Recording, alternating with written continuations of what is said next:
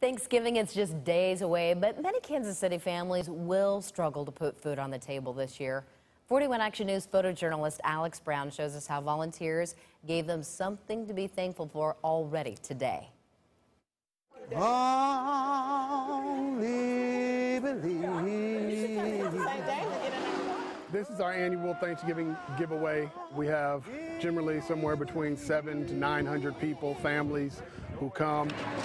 We have turkeys and all the sides that you would normally have for a Thanksgiving meal. All things are possible.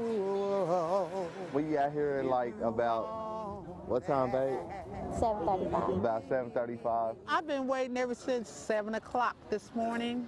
I came here mostly to get a turkey, and they say they're out. Sometimes when we run out of the actual Thanksgiving giveaway, we'll just clean out our freezer and pantry and just give what we have until we run out of that. Thank you very much. You're welcome. God bless you. God will provide. God will make a way. Out of no way. You might have chicken in there. We have so many people who are underemployed, unemployed. So it is extremely important that we provide some of those needs. If we have the means, why not share? Why not give back? Whoa, things are possible. I don't have to worry about my kids having nothing to eat.